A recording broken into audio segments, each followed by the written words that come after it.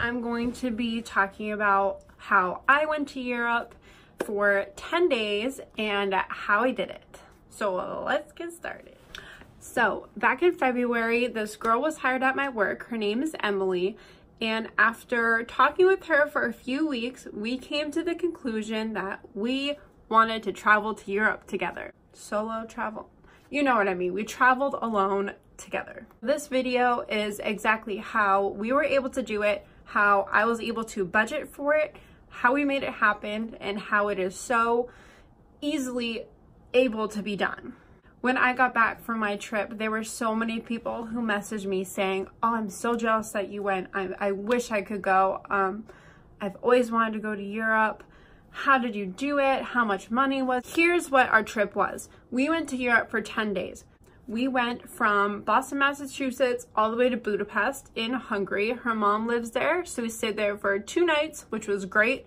Didn't have to pay for like accommodations, hotel or anything. Then from her mom's house, we went all the way to Milan, Italy, where we spent 4 days in Italy. One of those nights we went to Venice, which was amazing. And then from Milan, Italy, we flew all the way to Krakow, Poland, which is where we stayed for the last 2 nights of our trip. And then I went all the way back home to Boston, Massachusetts. You're probably wondering, wow, Haley, that's a lot of money. How can you afford that? How much were the flights? Are you rich? Did your parents pay for everything? Let me tell you this. I work very hard for my money. I work very hard in general for the things I want, and when I have a goal and I set my mind to it, I make it happen no matter what the circumstances are around me. So I met Emily back in February. We booked our flights there, and that was all we had booked for the first like 2 months. Flights there, which were around $250 to $275. We had a few months to figure out where else we wanted to go, where we were going to go, where we were going to stay, how much money we should bring with us, and the things that we should expect when we were going. So here are a few tips to traveling Europe. So tip number 1 when traveling to Europe is flights. Obviously, you want to book your flights before you leave. It's even cheaper to book it in advance in most circumstances. So on our way there, like I said, it was around $250, $275. We booked through Norwegian, which I highly suggest looking at. Norwegian is a great airline. It is a cheap airline, but you know, to be safely, that's all that matters, right? They had TVs, they had little things for us to keep us occupied. It was a sort of a long flight, and you know, I had no complaints. And always check out Ryanair if you're going through multiple different countries on your trip. Ryanair is the cheapest airline that you can fly through while you're in Europe. Our flights from Budapest to Milan were around $30, and the same from Milan to Poland were about $30 each. So yeah, it was pretty good. On my flight home, that was the most expensive. It was around $400. Now that is pretty average for flying to Europe in general. So I'm saying it's expensive because it was a little out of my budget to spend that much.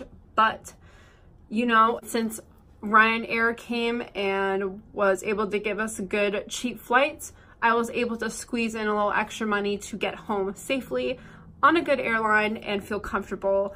Tip number 2 is figure out your accommodations before your trip.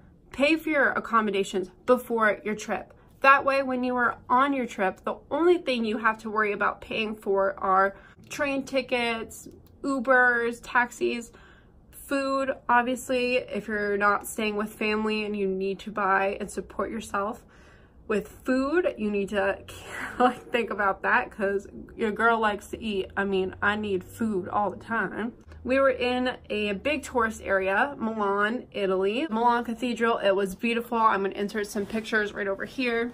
Milan was gorgeous, but you did have to pay to go in. You had to pay to go on top of the cathedral, which, you know, are all little expenses. We didn't know how much they would be until we got there. So you have to think about that stuff in advance. A lot of people want to do hostels. That's the cheapest way to do Europe, is do hostels. they are cheap, but there's a reason that majority of them are that cheap. A lot of them are a little scary. You can get your stuff stolen, not saying you will everywhere, but what we did is we did Airbnbs. Booking out a few months in advance saves you a ton of money. Well, every Airbnb that we booked, it was all paid for by the time that we got on our plane to leave. That's how I was able to budget it, was because I wasn't spending like $2,000 or $5,000 all at once to do a trip. We booked it through a few months in advance. We paid for it over the few months till we left, and that's the best way to do it. And I didn't have to tap into my savings account at all. Like I said, we stayed in Airbnbs. It was 2 of us, so we did split the cost down the middle. We stayed in 3 Airbnbs. One of them was $75, one was $211, and one was, I think, around $70. Split that in half. It was probably less than $200 that we spent on accommodations. We did stay in one hostel, Goodbye London, in Krakow. It was very cheap, $25 a night for 2 nights, so $50 each. There's a reason it was that cheap, because it was not the best, but it was towards the end of our trip. All of our other accommodations were accommodating with breakfast and stuff included, so always look for those little perks before you buy where you're gonna stay. Tip number 3, try and look for trains, buses. Try to look for trains, buses before your flight lands, or right before you get on your flight. You want to look at trains and buses leaving to where you need to go when you land in the country. Majority of the time it is cheaper buying it online than when you land in London or you land in Italy and you need to buy a train ticket. Honestly, transportation was a lot more expensive than I planned for it to be. We did have to take a lot of trains that ended up being 2 to 3 hours long. So train tickets were around $30 plus. This doesn't seem that much, but like I said, we were traveling on a budget. So that's something just to think about. The end total that I ended up spending was around $1,500 during this whole entire trip. I brought with me around $900 in spending money for food, transportation, in case anything went wrong. I brought $900 just as a security blanket for me, and I only spent around $500 of it. So I came home with around upper $300, $400 left over, which was perfect because your girl put that right back in her savings because I'm fucking broke. It was $1,500. That is a lot of money. Thankfully, a few family members of mine did help me out, probably averaging around $400 of what I had for my trip was from family members, which I am very grateful for. So always see if you have people around you who can support you for trips like this. They are pretty much once in a lifetime opportunities, so a lot of people probably will want to help you and want to see you succeed. But if you were doing it on your own, car payments, you know, if you are already supporting yourself on your own, my best advice to you is just to save a little at a time. What I did was I saved $40 every single week out of my tip money or out of my paychecks, and I put that aside probably for around 13 weeks is how long I did that for, and I had a vast amount of money to take with me to use as spending money. To end this video, I really just want to say that I am so grateful to have had the opportunity to go to Europe, and one day I hope to go back. I feel so much more confident now going over there with just my girlfriend and being able to take on 3 different countries practically on our own. If you guys have any questions, feel free to leave comments down below or DM me on Instagram. Any questions I'd love to answer and I'd love to help. For all of you who are seeing this and you want to travel and you just don't think you can do it or anything, I'm telling you, girl, you can do it, okay? You can do it.